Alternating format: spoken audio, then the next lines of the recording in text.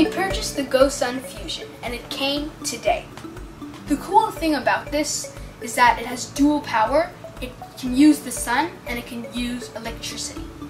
So today we will be testing the electricity part. The reason we'll be testing electricity is because it's not sunny outside. So let me show you what it looks like inside.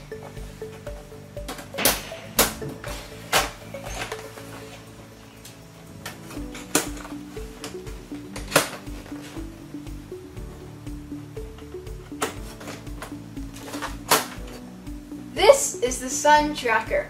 It helps so you can stick this in the right position. As you can see, it can move in different directions.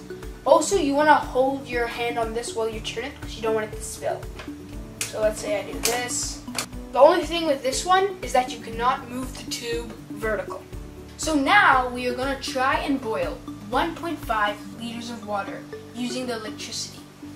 There is this heating element underneath here. We have a temperature probe inside here. It is currently 20 Celsius.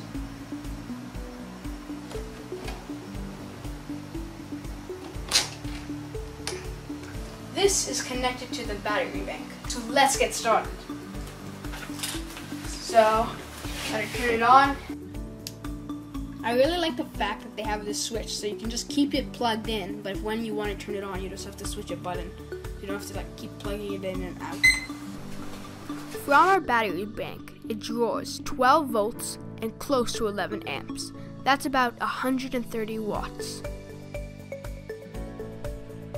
After 60 minutes, it is 160 Fahrenheit, or 71 Celsius.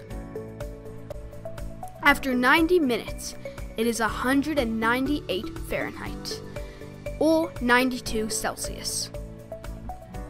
After 105 minutes, it is 208 Fahrenheit, or 98 Celsius. We eventually got it to boil.